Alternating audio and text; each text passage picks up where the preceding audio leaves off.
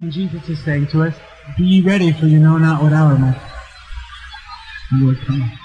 You know not what hour your Lord comes. So today, if you're here, and you're not a Christian, you came here and you've been going, yeah, them Christians are not the hypocrites. Yeah.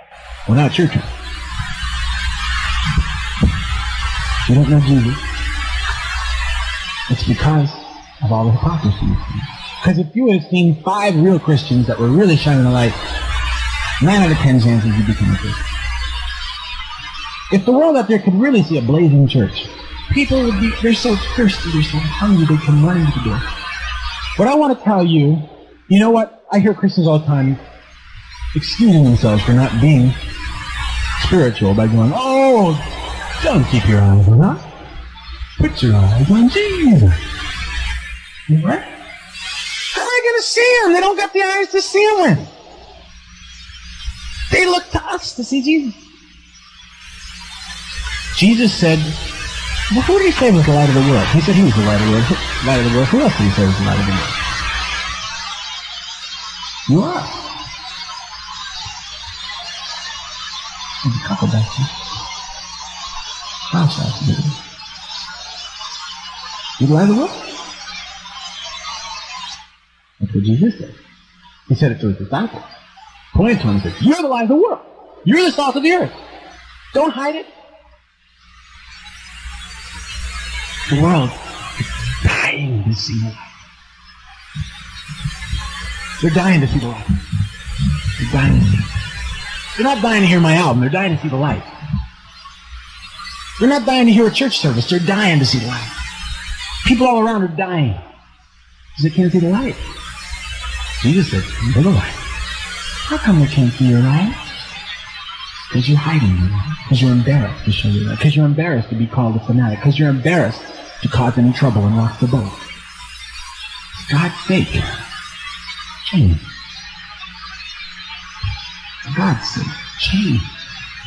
For His glory, change. So that His kingdom will grow, change.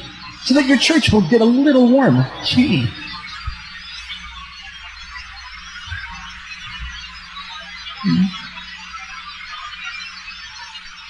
Because it's really scary. I travel all over the country. And I see something that all Christians have in common. They're chickens. They're not willing to die daily, like Paul said, I die daily. They want to live. But Paul says in 2 Corinthians 6, we are dying, but yet we live. We have no possessions, but yet all things belong to us. We are poor, but yet we are making others rich. That's somebody rich. If you're here tonight and you don't know Jesus, I pity you. Because you don't know Jesus for the same reason that I didn't know Jesus. For 5 years I looked for Jesus, but all I saw was Christians. And I didn't see Jesus in them. They'd hand me a tract and tell me to turn or burn or something.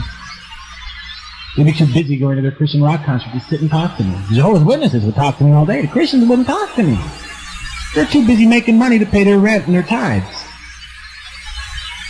Now listen, when you receive Jesus today, and you're going to, there's a lot of people meeting the Lord. The last service there was 150 people accepted the Lord. Because Jesus is here. Not because I'm here. I can't do anything without Him. When you accept the Lord tonight, promise God you won't be a hypocrite like the person you're sitting next to. And ask God to make them stop being a hypocrite. Ask God to stop making them that way, so that your friends might receive the Lord. And their relatives might receive the Lord. And their teachers, and their students, and their neighbors.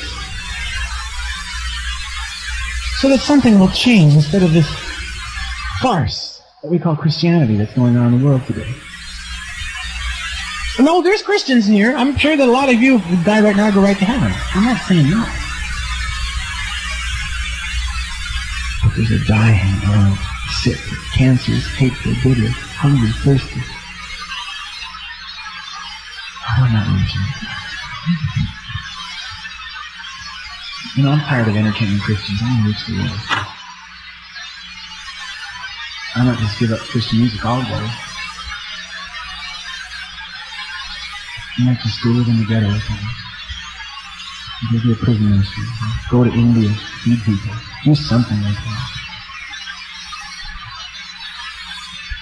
People, Christian ministers going out spending, getting $5,000, $6,000, $7,000, $8,000, $9,000 a night. Hallelujah. Reverend running your sleep.